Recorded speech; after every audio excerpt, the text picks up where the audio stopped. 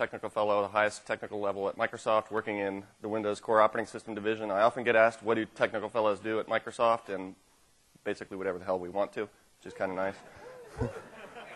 So it lets me do things like write the book and come here and speak and write the book that just came out. So here's the outline of what we're going to cover today in this troubleshooting talk. This, if you didn't catch it from the name, normally it's called the Case of the Unexplained Advanced Windows Troubleshooting. They left that part off, so the Case of the Unexplained is really ambiguous. It could actually be, real-world detective stuff, I guess, if you wanted to interpret it that way. This is really about troubleshooting Windows, and I've divided the walkthrough of different scenarios into a few different topics, as you can see there. First, I'm going to set the stage for what exactly I'm talking about here and around what I want you to take away from this if I do my job. Then I'll take you through real-world examples, sluggish performance, application hangs, troubleshooting error messages, what happens when an app crashes, how do you figure out what's going on there, who's the fault, and then finally a little brief dip into blue screens. How many people were in the crash analysis talk that Dave Solomon just gave? So this is going to be a review for you guys, and for the rest of you, it's just a quick dip of your toe into that area, just so you can have an idea to very quickly be able to take a look at crash dumps. How many people have been to the Case of the Unexplained previously, a previous delivery? So almost everybody, and I'm glad that you came back because this is full of entirely new examples. In fact, I have been collecting examples. As you know, at the end of them, I say, if you've got a real-world case, get the log files, get me the crash dumps, send them in, then I can have something to draw on and share with other people the way you troubleshot it, and I'll send you back a signed copy of the Windows Internals book. And actually, I was thinking of cutting this off because if you look, that's weird. I'm seeing something different than you are. Oh, yeah, it's probably, it was working before. There, extend. All right. Well, I am extending it. I don't even know what that's doing. Oh, look at that. Oh, duplicate. Yeah, sorry. It is Friday afternoon after all. All right, and I'm hungover.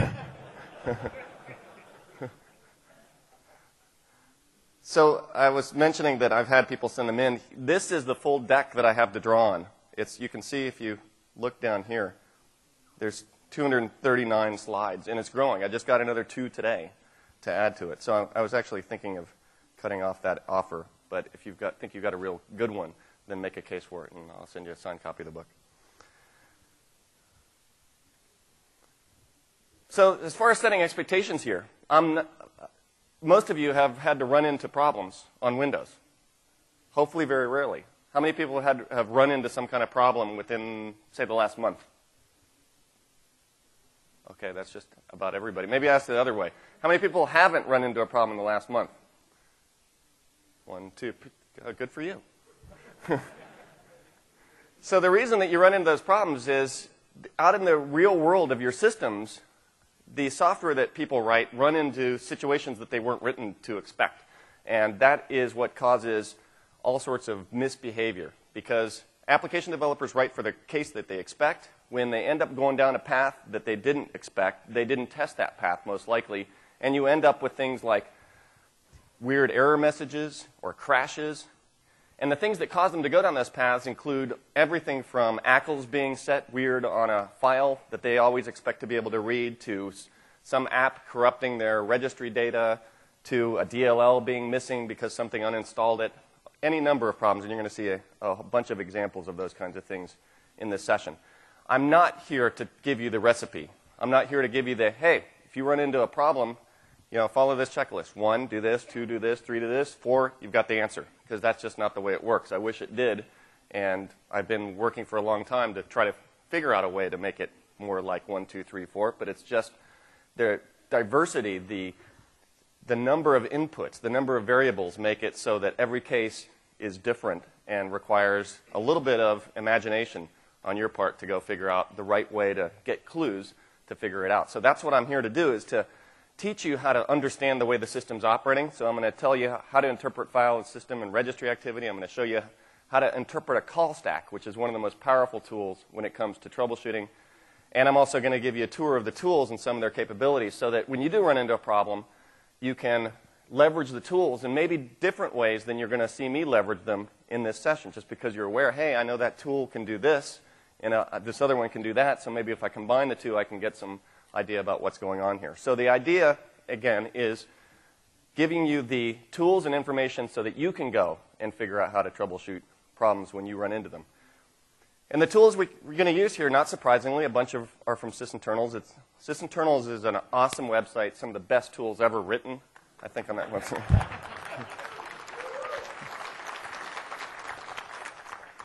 So Process Explorer, Process Monitor, Auto Run, SigCheck, we're going to see all of these in this session.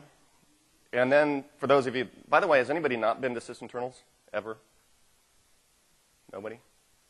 One. Okay, you're excused.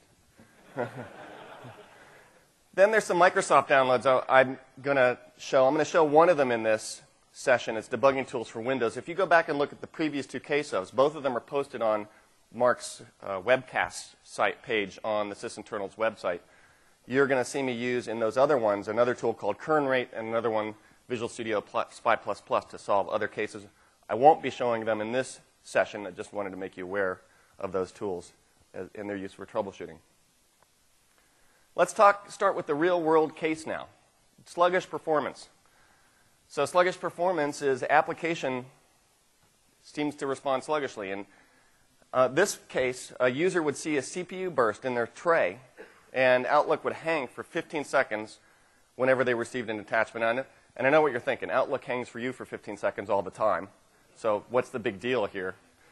Well, this person actually had pretty reasonable performance with Outlook, so this was unusual. And of course, the question is, why is this happening, these 15-second delays whenever they just happen to get an attachment? So what they turn to is Process Monitor. Now, Process Monitor, here's a slide that describes its basic capabilities. I'm going to switch over to the demo machine and show you Process Monitor running live and walk you through some of the features that it's got. So Process Monitor, when you launch it, if you're familiar with FileMon and Regmon, this is FileMon and Regmon combined with a whole lot more capability and a whole lot more scalability and a lot richer editing or filtering capabilities. The default columns it shows you, the timestamp, and the timestamp, as you're going to see in one of these cases, is very useful to identify points in a trace where you might have a delay. This next column is the process that's making an operation, with a tooltip that shows you where exactly that executable is and shows you some information about it, pulled from its version information, which includes its description and the company that produced it. The next column is the process ID. The next is the operation itself, what this process is doing. Here it's querying a registry key. This is the registry key. It's querying HKey local machine. And then over here on the result, it tells you whether it's successful or whether there's an error. And then finally, in the details, it will show you additional information about that particular operation. In the case of a query, it's querying the handle tags, and the handle tags value that it got back was 0. That's not particularly interesting. If you look at a reg binary, it'll actually show you the data in the binary file and the binary registry value. For directory or for enumerations, it will show you the name of the registry that came back. So a whole lot of information here stored in the details. This isn't the only columns that you can present, and there's a lot of information captured for each individual operation, which could be useful, that's just not shown by default. You can get to that with the select columns here and add different fields or types of information that are grouped into their categories here. Application details. So this is information about the process as it was launched. So the process name, the image path. You could add the description, the version number, the company name. The command line is often useful to understand what's going on with the process. Very quick look at that in the main view. The event details, so event class, date and time, category, whether it's a read or write. We'll talk about that later. The relative time, the duration of a particular call. So if a file system call took a really long time, you would see that as a very big duration in the duration column. And then finally, process management. If you've got a terminal server system and you're debugging something that happens in one user's session versus others, then you can add the username column and filter based on the username or the terminal server session ID here. There's also the thread ID if you're looking at a process that has multiple threads and you're interested in which particular thread's causing a problem. So a whole bunch of things that you can add there as additional columns. Also, if you double-click, there's all that information is presented for each operation here in the event properties dialog. So the thread, the class, the operation, the results shown here. So you don't necessarily have to add these things as columns. They're always accessible to you. Here's, for example, more information about that service host process we were looking at, its parent process ID, what account it's running in, whether it's 32-bit or 64-bit, because I'm running 64-bit Windows here. Its Windows integrity level. If you went to Manasseh's talk, you know about what that is. And then the list of DLLs loaded into that process at the time of that operation. So if this process loaded another DLL a few operations later, it wouldn't be reflected in this list. This is at that point in time. And then the last tab is the stack tab, and we're going to look at that a little bit later. So that's a basic tour of just the information views. I'm going to touch on some of the other capabilities as we go through here. But let's get back to that troubleshooting case that I was just mentioning, this guy with this Outlook hanging for 15 seconds when he'd get a file with an attachment in it. So he fires up Process Monitor. Let's open that log file and take a look at what he saw. Oh, here's something you might see if you're running 64-bit Windows, because by default, Process Monitor is launching a 64-bit instance of itself. To look at a 32-bit log file, you need to launch the 32-bit version of Process Monitor. The way Process Monitor works on 64-bit is the 32-bit version launches, says, oh, this 64-bit system extracts from inside of it, kind of like an alien thing, the 64-bit version, which is then running. And you can run the 32-bit as it says there with the command line option. So let's go do that so we can look at that log file. So here's the 32-bit version. Now we go look at that log file and read its contents in. So when you get a log file like this, first thing you do is kind of scroll through to see if you see anything unusual. You see anything unusual? Anything? Anybody? Nothing? Actually, it's pretty obvious what's going on here. There's something that's just hammering a particular file over and over again. You know, the first time I saw it, I thought it was SCWTF, which I thought would be more appropriate than RTF.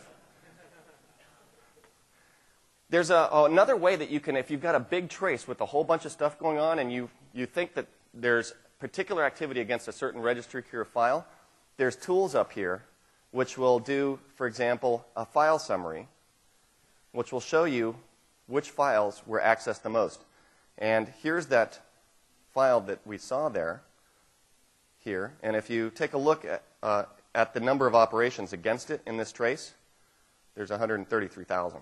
So there is a lot of stuff happening. There was only one open and 133,000 writes. That's what you would see there out of the total of 140,000. So some tools up here. I'm going to show you a couple of other ones as we go along, but just be aware of them.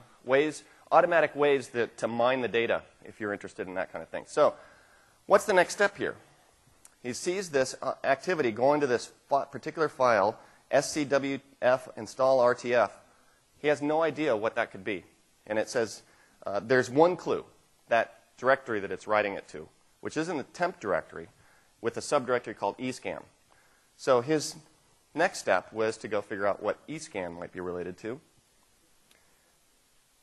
And he searched the web for it. And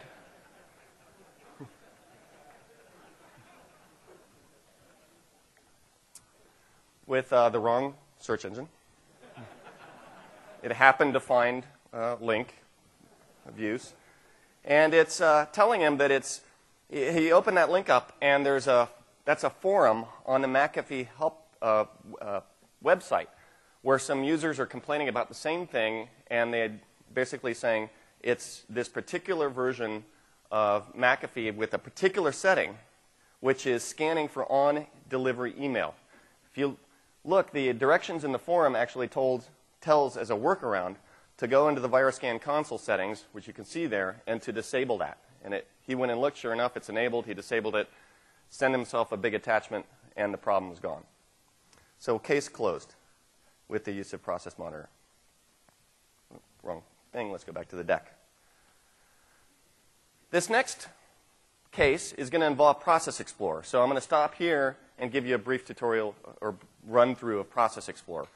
Process Explorer, as most of you know, is a task manager replacement. A lot of people call it Task Manager on steroids. In fact, you can actually use it to replace Task Manager. Let's go see that in action. And if you haven't used it, replaced Task Manager with Process Explorer, you need to go do that immediately. It's with this checkbox right here, Replace Task Manager. And I have it unchecked just so I could show you checking it. Whoop, uh-oh, bug in Windows 7. You didn't see that, did you? Okay. Now, one of the things that I always do this. I configure Process Explorer to start when I log in. And I configure it with the /E switch in my startup folder with the shortcut. /E says elevate, so I'm running it with full admin rights if I'm running with the UAC on. And then with the /M switch, which causes it to minimize into the tray automatically. So I get the prompt every time I log in, I say yes, and it minimizes into the tray. And since I don't boot or log in that often, it's not that big of a deal. And what I get for it in return is Process Explorer ready to go and troubleshoot any problem, even if it's a system problem, right from the tray. And the tray shows me a brief history of process activity, so I can see if something's running away with the CPU. I can see that as red or green in the tray and go start investigating what's consuming my system. In many cases, it's not noticeable, really. As you're using the system, especially if you've got a multi-core system, one CPU pegs to 100% because somebody's run away with it, and you're still able to use the system, maybe even without noticing that because of the other cores. But if you're running on a laptop, for example, that thing burning a CPU is going to kill your battery life. So even if you can get your work done and you don't seem to notice it, it's still important to go troubleshoot those things. Let's go take a look now at Process Explorer. And when you launch it, you're going to see this tree view, which is obviously very different than the flat list you see in Task Manager. You also get more information displayed for you automatically, like the name of the process with the tooltip, like you saw in Process Monitor, showing you, for example, the path to the executable. For hosting processes, you're going to see the things hosted inside of that. This is a service hosting process, so you're going to see the names of the services running inside of that process. Then you see the process ID column, the CPU column, the description and company name, kind of like you saw in Process Monitor. For a particular process, though, you can see lots more information here in the process properties. You can also add a whole bunch of this stuff as columns. So again, information about the image, information about the process, who ran it, what time it started can be useful for troubleshooting, whether it's 64-bit or 32-bit. And these other tabs, process-specific performance. So if you've got something, hey, maybe this thing is running out of address space. Maybe it's got a memory leak, which would be reflected as a big private bytes value. Or if it's doing a lot of I/O, you would see that over here. And then a performance graph, which is like the Task Manager system-wide performance graph, just targeted at this particular executable. The services, like I mentioned, running inside of it. The Threads tab I'll show you in a second. The TCP/IP tab up here would show you any open TCP/IP endpoints. The Security tab would show you the list of groups that this thing belongs to, the security identifiers, so on. So more advanced stuff than I'm going to be able to get into today. Environment variables, which can be used for path lookups, for example. That's the most common way that an environment variable can screw up an application's behavior, is if the path is misconfigured and it ends up pulling a DLL from someplace other than where it expects to find the DLL. I've seen that many times. And then finally, strings tab. I'm going to have an example later where I'm going to show you troubleshooting a piece of malware, but and strings tab, that's what it's aimed at. Troubleshooting malware or figuring out something that you can't identify in any other way, what it might be, because the strings inside of it might have clues, like paths to registry files that have a vendor or product name in them, or strings that relate to the internal debug messages that might give away what it's for. So let's go on to the next case here. And this was one that I experienced myself. It's before I joined Microsoft, obviously. I was using this other virtualization tool. Actually, I was using it before Virtual PC could support or Hyper-V, Microsoft had support for 64-bit guess on 32-bit VMs, and I was still running 32-bit OSs a lot, so I had to use this. And also before snapshot trees were made available in Hyper-V. So now I've, of course, used Hyper-V. It's way better. So anyway, I was running VMware, and I noticed a CPU peg every 10 seconds, and the desktop would freeze. And how many people have seen that? You're moving the mouse, and bam, the mouse freezes, then it goes, then freeze, then go. Yeah, it's a common thing. And I was running into that, and after a few hours, that got really annoying. So I decided to investigate it. So actually, no, after a few seconds, it got really annoying. And so I decided to take a look. And first thing is to go into the system information graph and take a look at what's going on. And this is how you get to that. You can get to that in a few ways. You can right-click and say System Information. This will show you a history of the global system activity with a lot of information down here about total number of handles, total number of threads, commit charge, a bunch of the things that you see in Task Manager's system dialog, system performance dialog, physical memory usage, paging list, paging rates, and I/O rates. This is what I find most useful up here at the top is this graph, which shows you when you move it over a particular point, it will show you the process that was consuming on your system the most CPU at that point in time, how much CPU it was consuming, and that timestamp. So that's what I leveraged over here. I moved the tooltip because obviously with the mouse frozen, I couldn't actually go and see what was going on. I had to rely on this history here. So to actually go and figure out what was at those spikes, which process was causing those spikes. And you can see it's the system process there. So the system process, what was I supposed to do with that? The system process is a process that is also a hosting process. It hosts device driver threads and kernel threads. So every process consists of at least one thread. A process is just a container, and it has some information associated with it, like who it's associated with, what handles it's got open. So resource accounting is done for it. So when the process exits, then all the handles get automatically cleaned up. It's also got an address space. But the stuff that actually executes code, those are threads.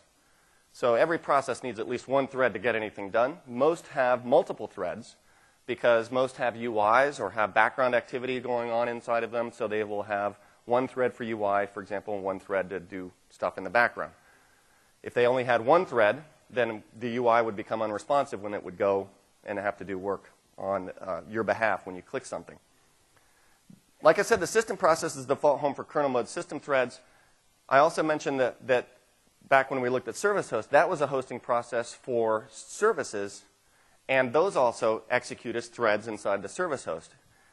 There's also potentially pools of generic worker threads, both in the system process and the service host process that you will see, that really are for use by any of the other threads in that process, where they can just feed those threads work and not have to hang around and do stuff, wait for things. So they just dump things to these worker guys. It's kind of nice to have people to do things on your behalf, isn't it, without you having to do it. Other hosting processes, Internet Explorer is a hosting process. Hosts lots of third-party plugins that might have their own threads. MMC is a hosting process. DLL host is the out-of-process COM object hosting process. So that's going to be hosting COM objects.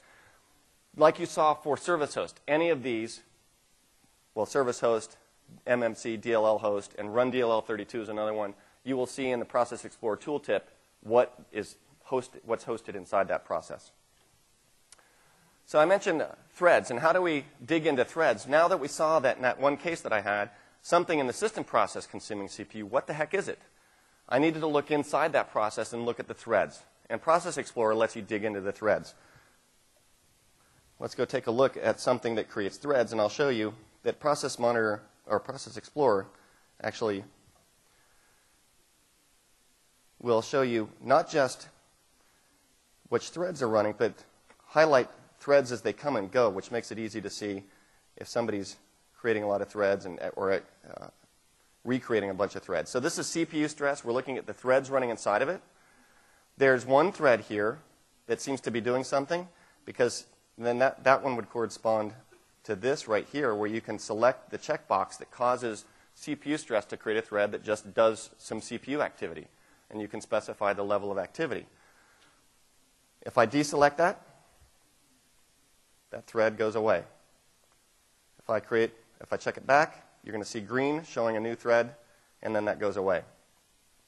Then you're going to see cycles delta. So obviously the thread that was left there, that is this GUI thread. And if I move that around, then we cause cycles delta for it because it's got to redraw itself.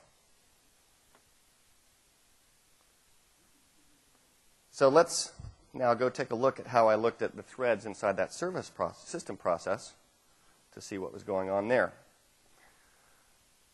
What I did, so I opened up the system process and I looked at the list of threads inside of it, and this is what I saw at the very top. And one of the, so you can see CPU usage there. The top thread in CPU usage began its life in http.sys.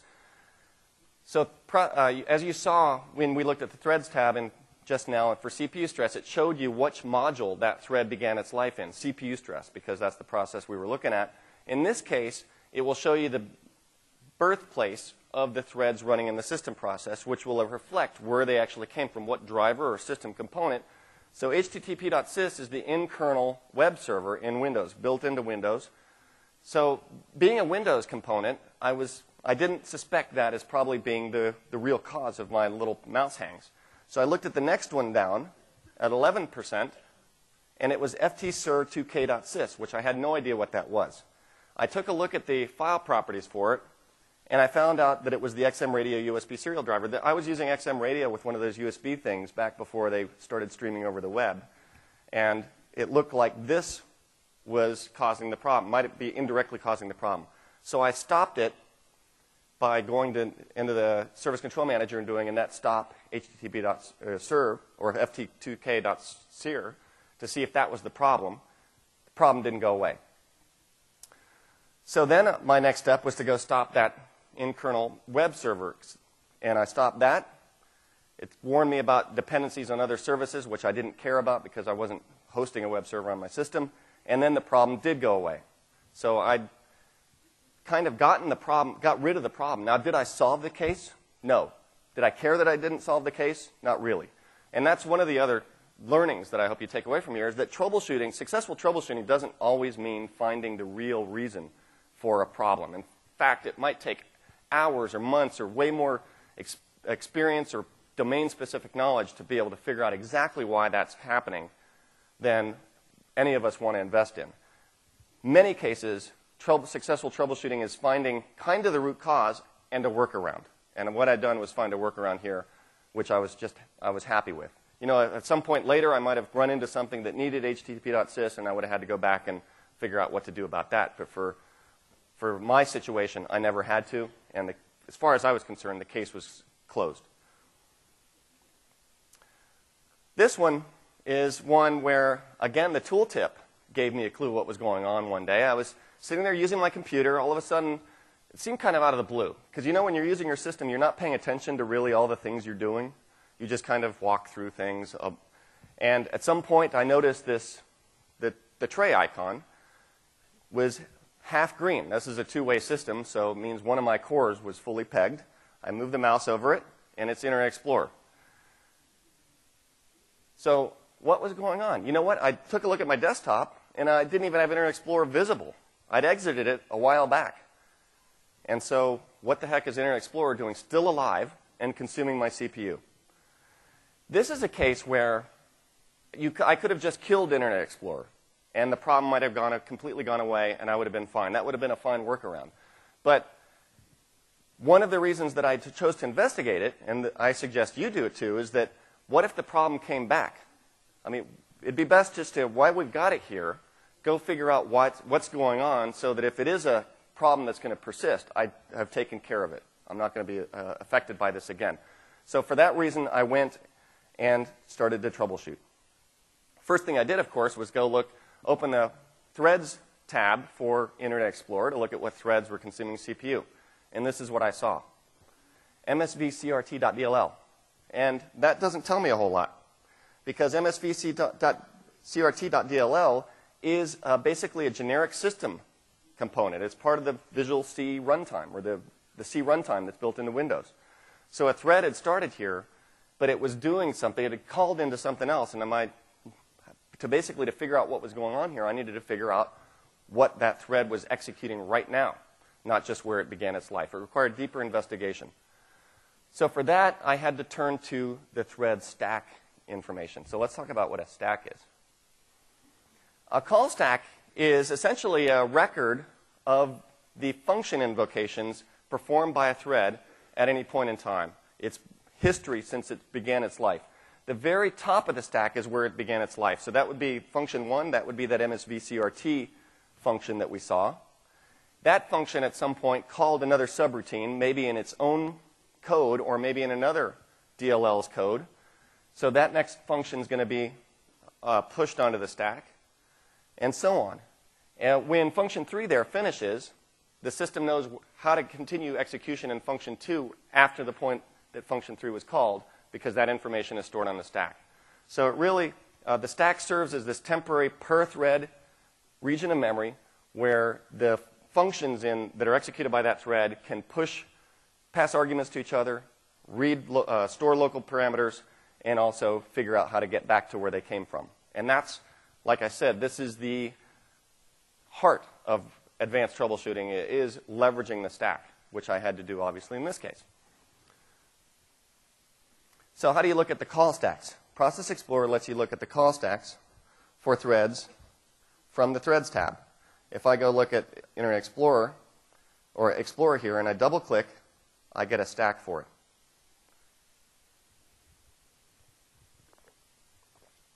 Now, what's happening here with this delay is I've configured Process Explorer to pull symbol information from the Internet. And there we go. That's also something that's very valuable is to configure Process Explorer and Process Monitor to pull symbol information for the Windows components directly from Microsoft symbol servers, which are online and accessible from anywhere. And the way that you do that is to go to the symbol configuration option dialog. Actually, I've got to close that out and come over here to configure symbols. And this is an internal build of Windows 7, so the public symbols aren't available online yet. Sorry, it's not an internal build. This is the RC that I'm running. The symbols haven't been posted yet because those guys kind of take their time at posting the symbols for some reason. I bothered them this morning to say, hey, get your butts in gear, post the symbols so that we can do things like this. You also need to point it at the debugging tools for Windows DLL if you really want to maximize the use of the symbol server. That's that free download that I referenced on one of the early slides. Just go to Microsoft's website to download the debugging tools for Windows. It creates a directory, and just point this at dbghelp.dll. In fact, if you download that first and then run Process Explorer, it will go find it itself and populate this, so you don't have to do it. So once you've done that, then you can get addresses of functions that might give you some idea of what's going on. So this is a wait for multiple objects that it's doing there at this point in time, because inside the NTDLL file, because I've got symbols pulled down for NTDLL, so I know what function on the stack that corresponds to. Let's go take a look at what I ran into when I looked at the stack for the IE thread. I saw this, gp.ocx, all over the stack. Of course, I didn't have any idea what gp.ocx. There are no symbols for it, giving me the hint that this is a third-party component. It's not built into Windows. Otherwise, I would have seen symbol information for it. So I opened the DLL view. Let's talk about the DLL view.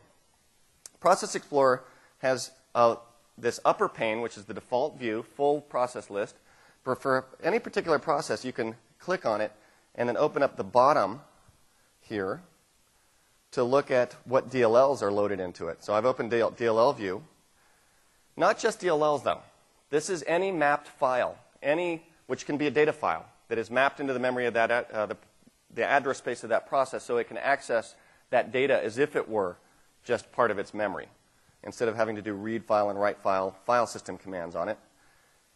And just like for the process view, you see information about who made the DLL and the version of the DLL. And there's other columns you can add that might be useful for other types of troubleshooting, like how big the mapping of that DLL is in memory, how much working set, how much of the process's in physical memory footprint is consumed by that particular DLL, whether it's 64-bit or 32-bit, whether it's signed by a trusted publisher, and so on. What I found when I looked at the DLL view for this, I saw gp.ocx, get plus R, so registered trademark, just so you know, ActiveX control. What is this thing? I had no idea. From NOS Microsystems. Anybody heard of NOS Microsystems? So at this, neither had I. And at this point, my heart started beating a little faster. It's never good to find some unknown piece of software lurking inside of Internet Explorer on your system like this. And I did a search online. This is a feature built into Process Explorer where you can right-click and say Search Online. And it uses the correct web search engine by default. Actually, it uses whatever that you've configured to search online. So it used to just use another web server, another search engine before I came to Microsoft and figured out, the right one. So NOS Microsystems, nothing online. So at this point, I'm really getting concerned. This looks like a real piece of malware. So I searched for NOS Microsystems. I went to on the web. You can see over there in the search box NOS Microsystems, and what I found was this web page right here, which says, "Welcome to NOS Microsystems. Our product Get Plus and NOS installer are cutting-edge technologies." That's what it says here. So this obviously looks like somebody that licenses some kind of installer technologies. And then, bing, a bell went off. About an hour earlier, I had gotten one of those fairly annoying Adobe Acrobat updates are ready for you that you get about once a week, right? And so I'd gone to the website and downloaded Acrobat. And this is kind of interesting because me having run into a real piece of malware at some point in the past that you might have heard of, I considered myself very careful about looking for suspicious things on the web. And when I saw this, I was a little bit embarrassed with myself, a little bit ashamed of myself, because I went back. The only way that I could have gotten this on my system is if I'd gone to the Adobe Acrobat update page. It presented a yellow bar that said, "Click here to install an ActiveX control from NOS Microsystems," and I had just done that without looking twice. That's the only way this could have come down here. So, now, what I should have done is gone, Adobe Acrobat update, but it's asking me to download this ActiveX control from somebody I've never heard of. I would have gone and investigated what was going on there before just clicking on the yellow bar and saying, OK.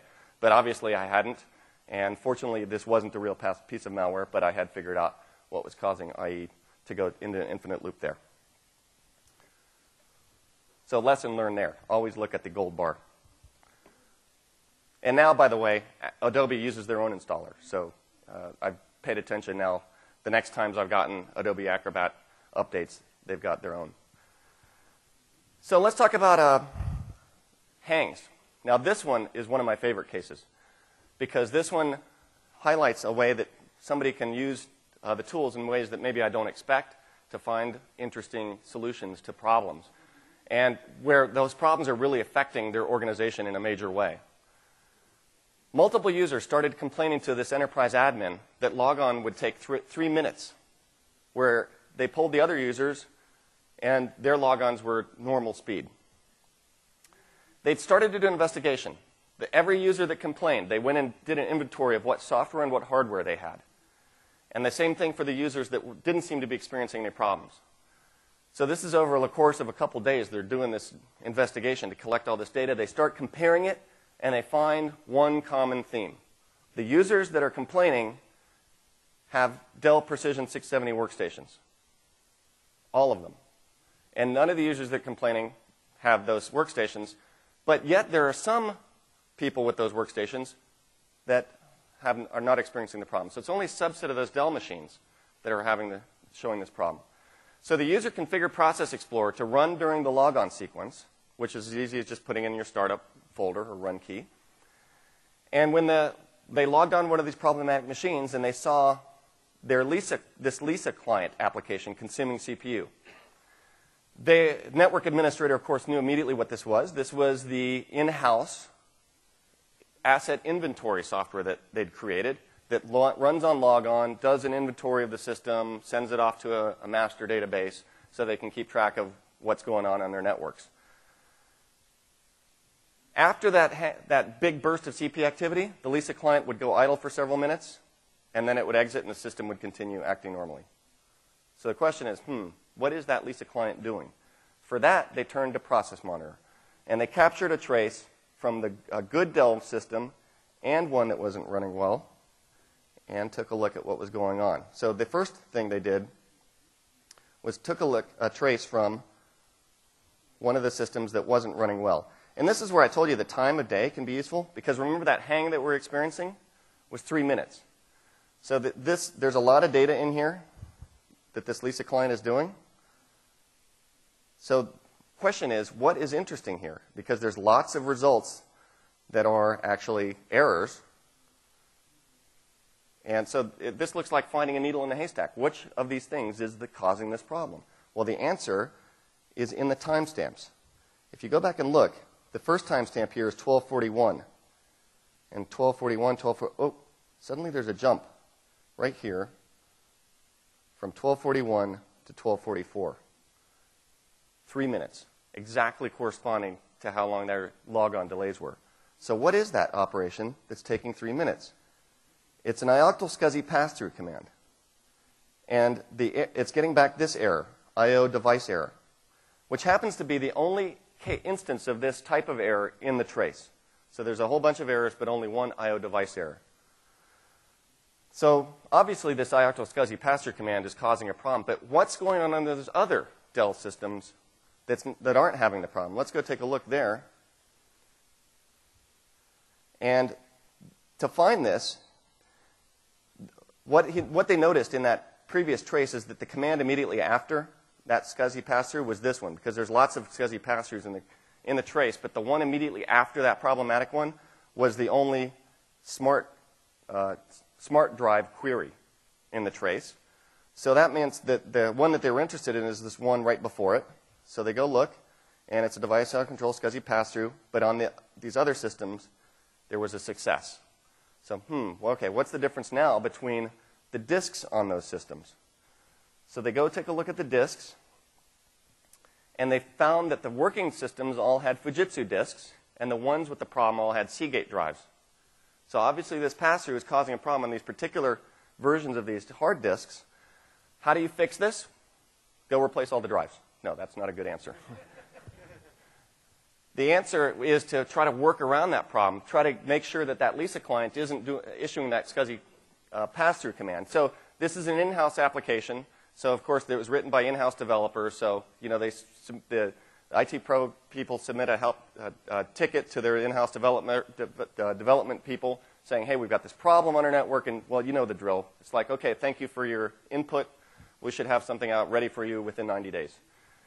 So at this point, they're left with, how do we get our systems up and running smoothly? So what they do is write a WMI script, which would go as part of the logon process, detect the disk type, and if it was a problematic disk, skip the Lisa client altogether. That was the only thing they could do while they waited for those developers to fix the code so that it wouldn't issue that command. Case closed. Error messages are probably the most common types of problems that you're going to run into. Bizarre, misleading error messages. And trying to figure out what the root cause of those error messages is the goal of the troubleshooting scenarios here. Here's one. User on their enterprise, on a particular enterprise server, whenever they started any MMC snap-in, they would get this dialog box right here. MMC will not run with a version of Internet Explorer earlier than Internet 5.5. And they're like, what? This is coming from a Server 2003 system that has obviously a newer version of IE on it than 5.5. So this is clearly a really screwy error message. Who knows coming from where? So they decided to take a Process Explorer trace of MMC launching. Let's go take a look at that. So there's lots of things in here. And this is where I want to show you the power of result analysis. So one of the quickest ways to go find a problem is to hone in on the most commonly problematic errors. And the most common problematic errors are access denieds. But not all access denieds are created equal. In fact, during normal operation, I've got Process Monitor here running normal operation, there are access denieds. One of the cool, quick ways you can see what types of errors or what type of any value is in a trace is to use this count occurrences down here. So I'm going to go down to result and say count And let's get an idea of the frequency of errors in a normal operation, a normal, perfectly healthy system. So success, obviously, is going to be the most common, but you can see these other ones. Name not found. That's software that's going and looking at registry keys or values as part of a path search. Not necessarily fatal, not necessarily a problem, but could be. Reparse, which is hitting a symbolic link, a directory junction, which are common now in Windows, especially in Windows Vista and Windows 7. Fast I/O disallowed, which is basically just an I/O system saying you want to come the fast path. Nope, not open. Take the slow path. So that's not an error at all.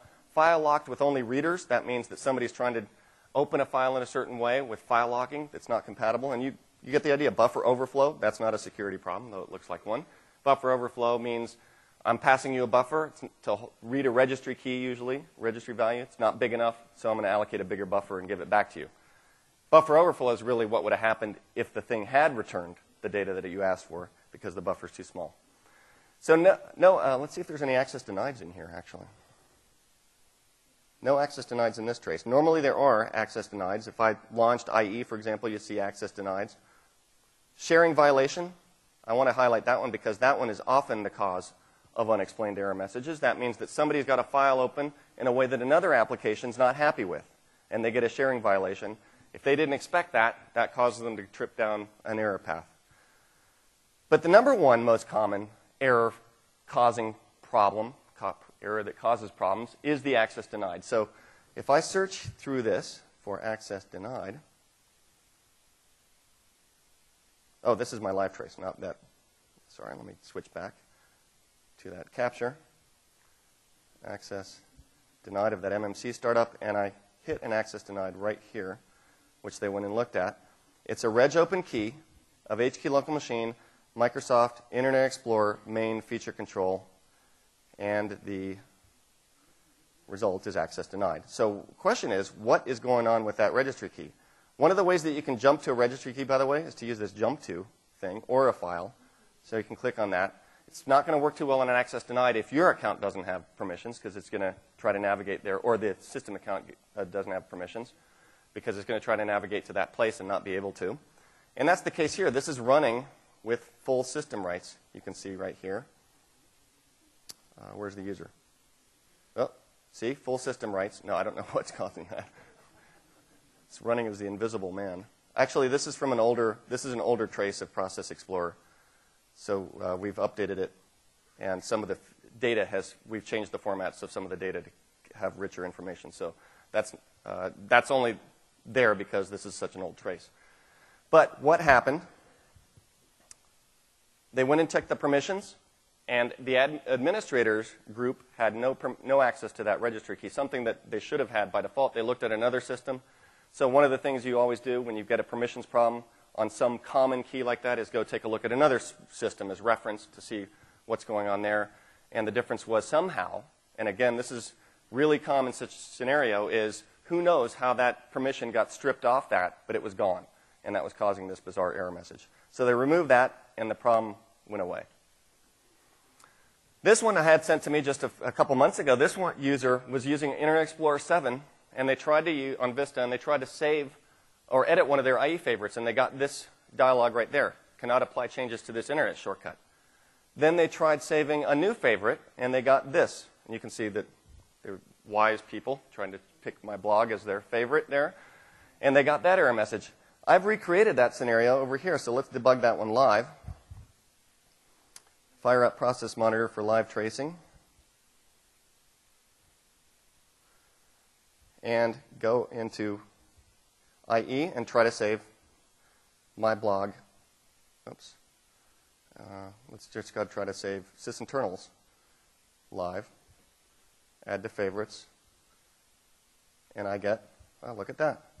Unspecified error. That's my favorite error, by the way.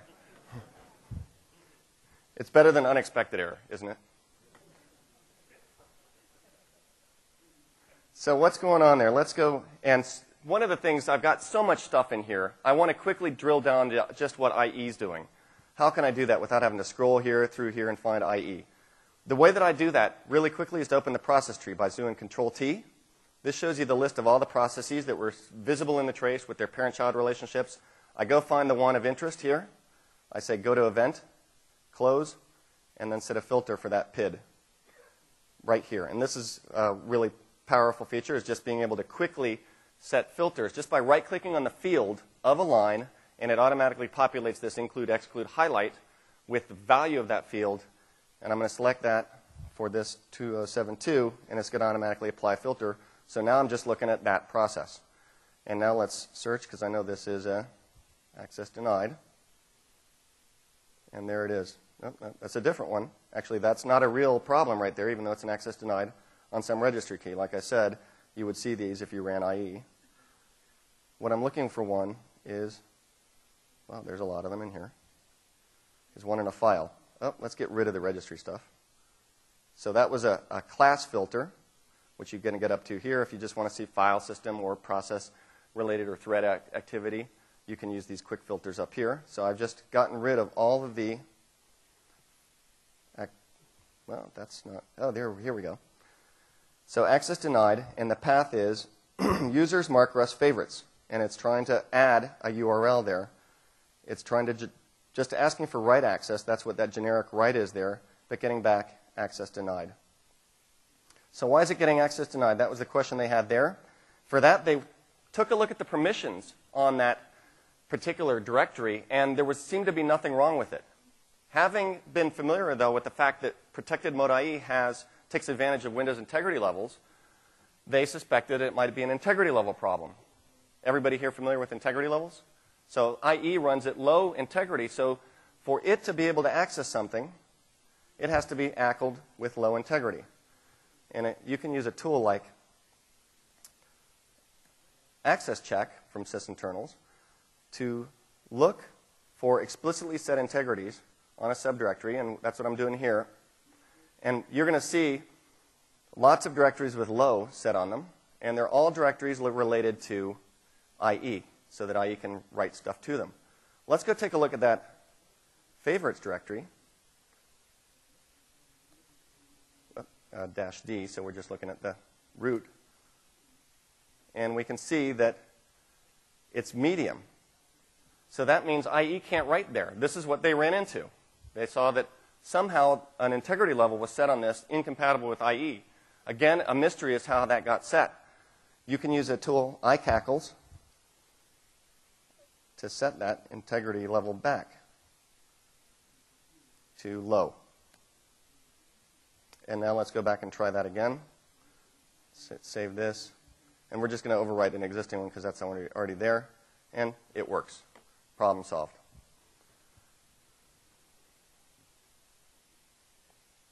This one is a case of malware. Persistent executable is what I called it, because the first thing that happened that clued them in that they had malware is that there was an entry in the context menu on their C volumes. When they right-click on their C volume, that there was an autorun.inf present, an autorun file in the root of the volume. So, and they also found that just opening volumes in Explorer the first time was always very slow. It always take 5 to 10 seconds. So they went and looked, because they suspected of that autorun there. They went and took a look at that autorun, and you can see that, first of all, it was hidden, and it was read-only there on the left. They looked at the contents of it, and they saw references to something opening some executable with a bizarre name. They went and deleted those executables, and they would reappear. So they decided to see what was recreating those files when they just deleted them, and they pulled out Process Monitor and captured a trace.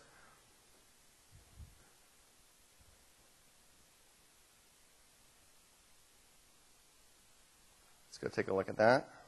Oh, you know what? I need to run the 32-bit one to open that trace. It's nice to hear the session from the other side, isn't it? So if you're kind of bored with this one, you can listen to that one over there. Persistent executable. This is what they saw, a whole bunch of accesses. When they deleted any of those files, they saw this burst of activity coming from Explorer. Reading, writing, files. And so what is creating this file right here? So here's a query open on that file. For that, they turn to the stack. And this is what I was mentioning earlier, that you know what, that's not a good trace there. That is actually Explorer itself responding to the creation of that. You know what we're going to do is set a filter so I can find the right one, which is a category filter of only writes, because we know that whatever is doing this is writing. Explorer is probably just reading in response to that thing appearing, and there we go. So we got a whole bunch of writes. Now the stack for these should give us the answer. So filter manager, if you use process monitor at all, you're going to see this on all file system traces, because this is the file system filter manager that process monitor plugs into, its driver plugs into, so it's going to be present in all of them. The kernel, obviously, is next, and then there's this DLL right here. What the heck is this? If you look at where it's located, it's in the system32 directory. So they went and took a look at that file.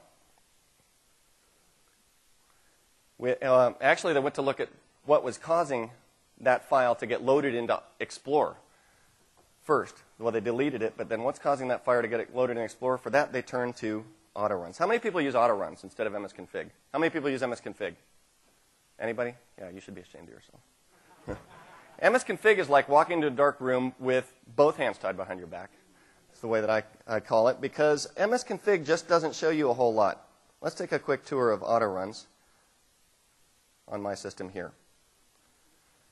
By default, it's going to show you every single extension and plugin that can gain software automatic execution when the system boots, when you log on, when you launch IE, when you launch Explorer, or when you play some media.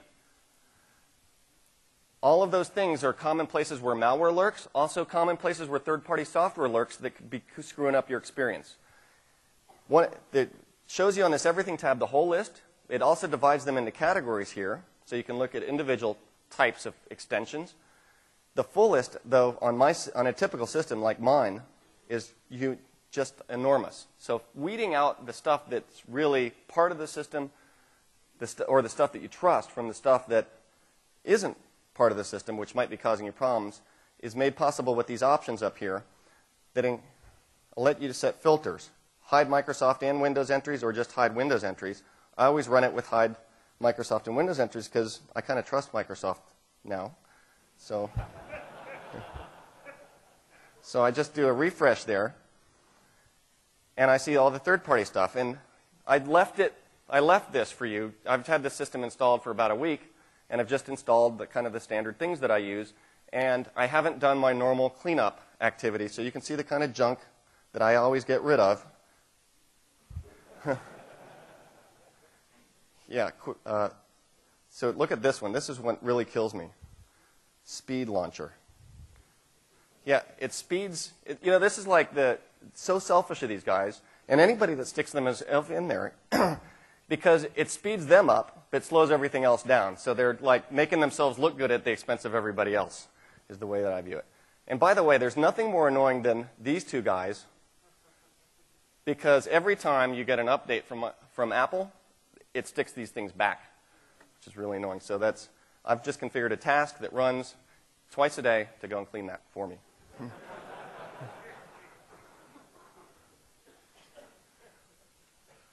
So what they did is they first, so that was an introduction to autoruns. Let's get to how this guy used autoruns. He had to figure out, well, what processes was that thing loaded into, because that activity was coming from Explorer. Malware, most often now, injects itself into a whole bunch of processes as part of its resiliency system. In fact, you can kind of look at it as like the malware authors are the cutting edge of reliable software. The redundant, reliable, super strong. So what if we crash, we come back even better and stronger? And that's the case with this guy. So he did a Process Explorer search for that DLL. Process Explorer searching, most of you have probably done it, but for those of you that haven't, let me just show you how useful this can be, demonstrating a bug that I've just submitted that's been there forever, but I just ran into it just the other day, and I'd forgotten about it. And so because of the time difference between I caused an action and I ran into the problem, that I didn't realize what it was, and I used Process Explorer myself to rediscover this bug, which I then promptly resubmitted to the Office team. Dave sent me an email today. This is one of the new cases. This is he mentioned that in his class, this Realtek driver hang. There's the dump for it. And so what I did was save it to a file. So I'm going to create a file, a directory. We're going to put that thing in. So I'll call it hang, and then let's go do a save as into C:hang. And then let's just go ahead and, at that point, try to delete that directory. Yeah, I'm sure. And look what I get. The process cannot access the file because it's being used by another process. This is exactly what I ran into. I'm like, what the heck? There's nothing open nothing that should be using that directory. So I came up in the Process Explorer. I did a search for C:hang. And there it is. Outlook keeps a handle open to the last directory that you do a save as into. Believe it or not. So you can double click and go right to that handle, and then you can, without having to exit Outlook, you can do this. Close handle. There. So I've just pulled the handle out from underneath it, which actually I don't recommend you do. But it's kind of fun. And the problem goes away. So in this case, he did a search. He found this DLL loaded in a bunch of things because that search not only searches for handles, but also for DLLs. He found that amv0.exe, found it on auto runs, and removed it, deleted it from the system run key using auto runs. Problem solved. Malware cleaned. Let's talk about application crashes now. And application crashes, one of the reasons I used to never even talk about this in my troubleshooting cases is that most of the time an application crashes and it's like, okay, that application crashed. Not much you can do about it. But then over time I started to realize there are some things you could potentially do about it. First of all, monitoring what happens with Process Monitor before the crash might give you clues. What if it runs into an access denied right before the crash on a registry key? I've seen that before. Also, lots of processes pull in junk, third-party junk into them. Not just the common ones of Explorer and IE that IE loads of browser helper objects and ActiveOS controls, but any process might be loading keyboard hooks into it and other software that you've got on your machine that just wants to be in every process to do something cool for you. So the crash might not be the cause of the process you think it is. That host executable, it might be the cause of something inside of it. And so that's where application crash analysis comes in.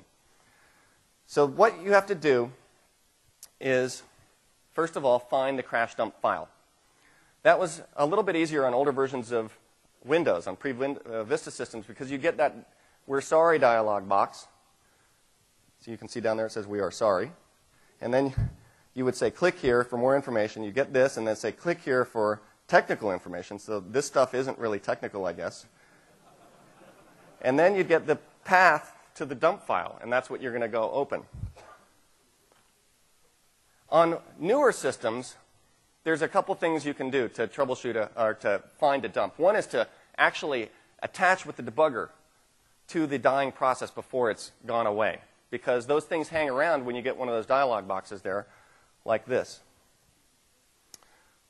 So because by default, when something crashes on newer versions of Windows, Talks, Tools, Stack Trash, this is a program I wrote. Dave's old program that he wrote that I normally use here, Acvio, for some reason doesn't work anymore. So even Dave can't write a buggy program that's reliably buggy, I guess. So I had to write one, Stack Trash. And when I click that, it's actually going to fault. And it's going to hang around. So what I can do when I get a crash like that, if I canceled that, or I'm going to get this dialog box that offers to close the process. If I closed, the dump is going to be gone because it's going to send up to Microsoft and then get deleted off the hard disk. So what I'm going to do is launch WinDebug and attach to it. I'm just going to do this to show you. There's nothing, no third-party things. Attach to process, and then I do, where's Stack Trash? There it is.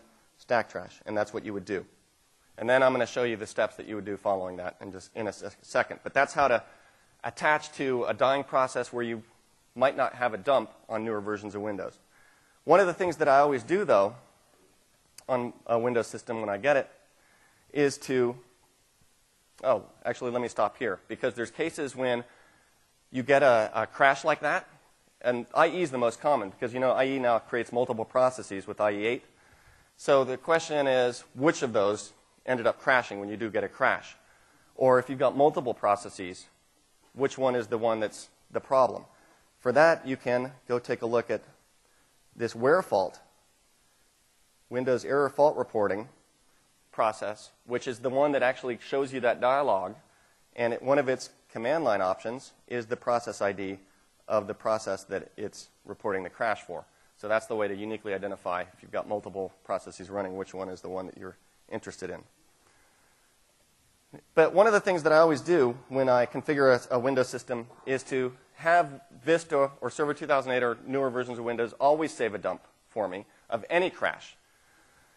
And you do that with creating that registry key right there, and it will always save the dump to a particular folder, the local app data crash dumps directory. If it's a crash in a system process, then you need to go look in the system the system accounts profile and its crash dumps directory. You can, if you don't want this thing consuming all your disk as the thing fills up with crashes, you can limit that with some registry values. So now we're ready to analyze the crash dump. And those of you that saw the crash dump analysis session from Dave and Dan, you're going to be familiar with this. It's basically take a look at the dump, look at the stack. That's the number one resource for figuring out what's going on. Scroll through the stack for the current thread, and then pick every thread in that process looking for ones that have a function name in it that says fault, exception, or error. And that is the thread out of all the threads in the process that's responsible for actually triggering the crash. When you connect with the debugger, you're actually going to be sitting inside of the debugger's thread. So this is very important to go look at every thread in the process like this.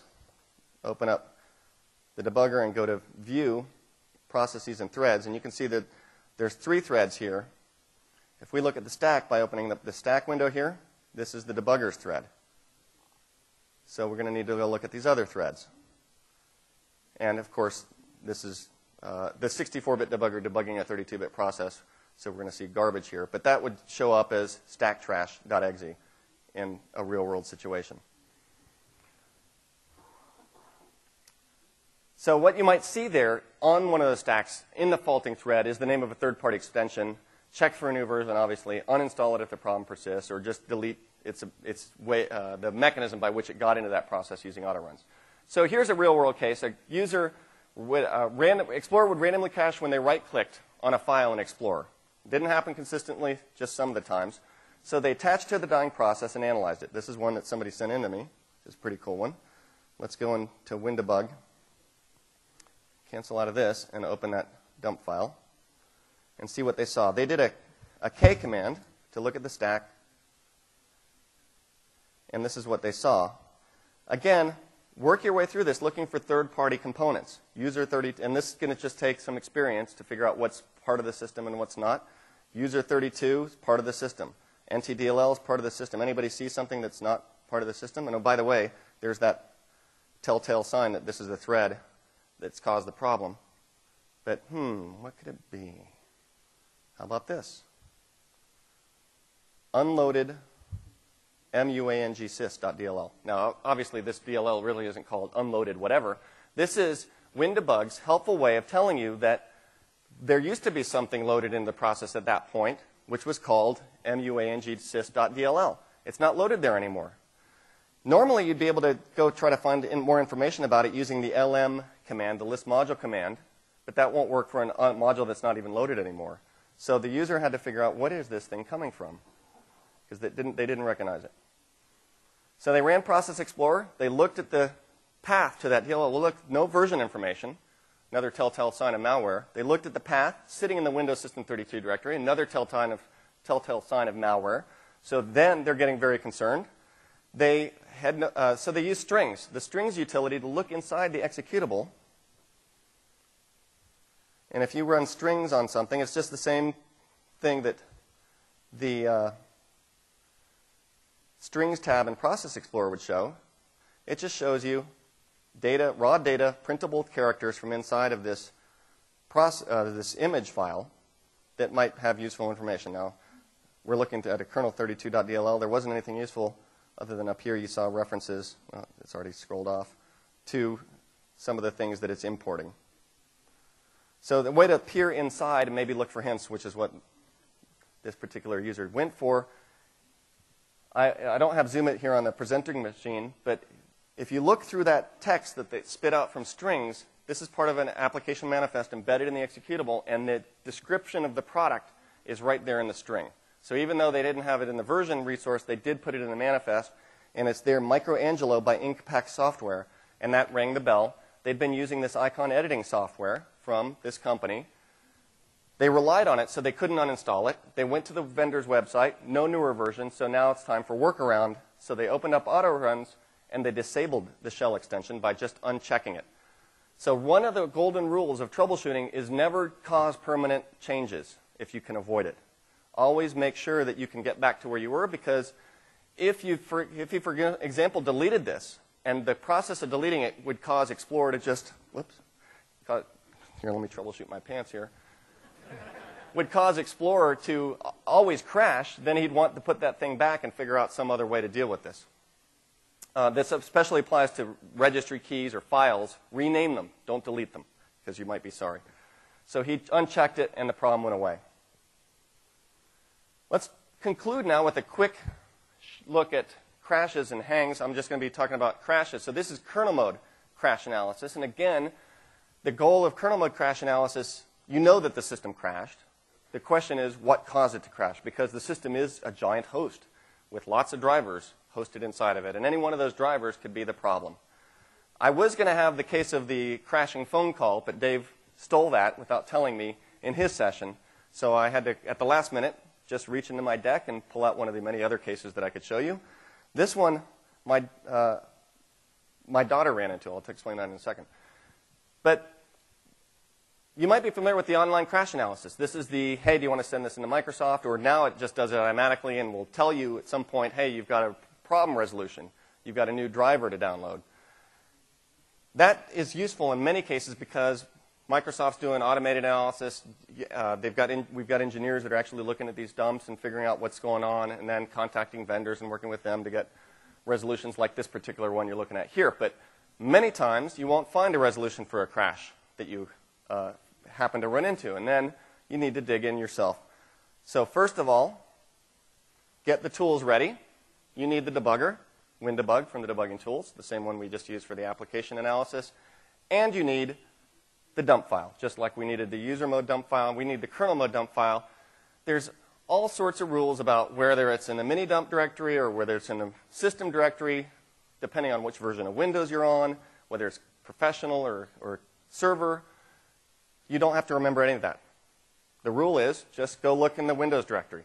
If there's a memory.dump file in there, that's the one you want. If there's not, look in the mini dump directory and find the most recent mini dump, and that's the one you want.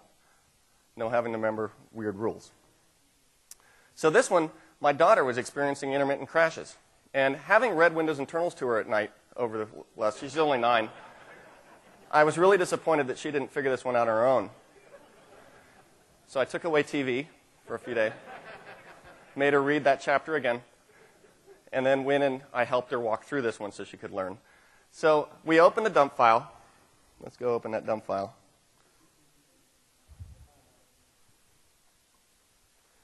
And it's this one right here. And again, it's going to be trying to pull down symbols for things that it doesn't have symbols for.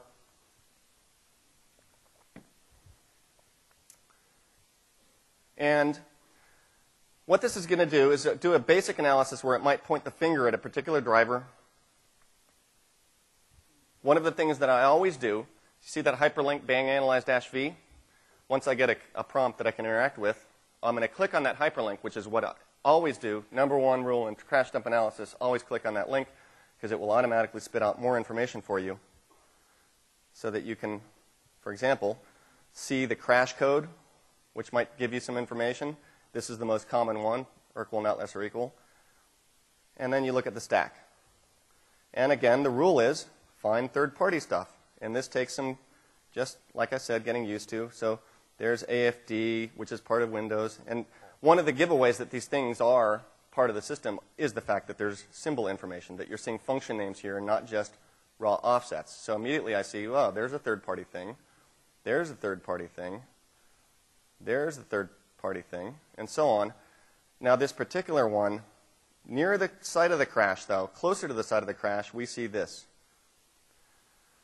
So this is most likely the cause. So this is the first source of investigation, the first suspect that we've got on our list. So what I do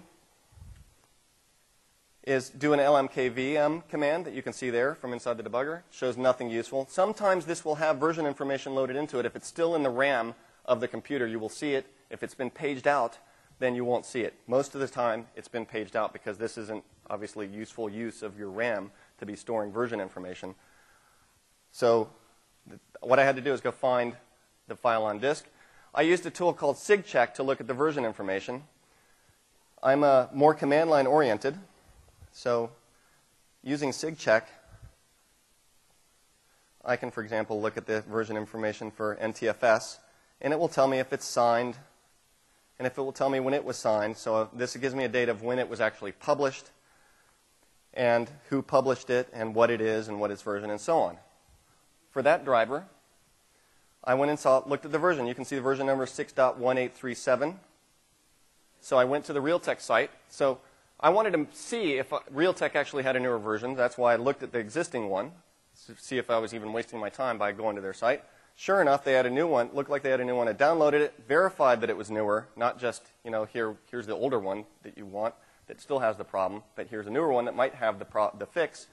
It was 6.195. Definitely newer. Updated the driver, resolved the crashes. Never, haven't had the problem again. Unfortunately, I wanted to test Maria, so I've actually put on myfault.sys and exercised her a little bit more that way. She's doing pretty good. All right, there's the crashed phone call that I got rid of that I'm skipping because Dave covered it earlier. And that brings us to the conclusion. So, whirlwind tour of troubleshooting. A bunch of tools that I've covered: Process Explorer, Process Monitor. I've shown you some features maybe I hope you were aware of, but I hope you also learned something here about them. The summaries, the way to look at the errors, some tips on how to find errors of relevance, shown you real-world cases, and also covered, of course, some application crash dump analysis so that you can go find third-party culprits for crashes, kernel mode crash dump analysis so you can quickly get to a cause of a driver crash. You saw that in both those cases, I basically had to know nothing except for debugging tools, symbol engine, and just open where the dump file was, and I was able to find out the cause. So with just a few minutes and some basic knowledge, you can end up troubleshooting and solving, or, like I said, finding the workaround for lots of different problems. So thank you very much for coming.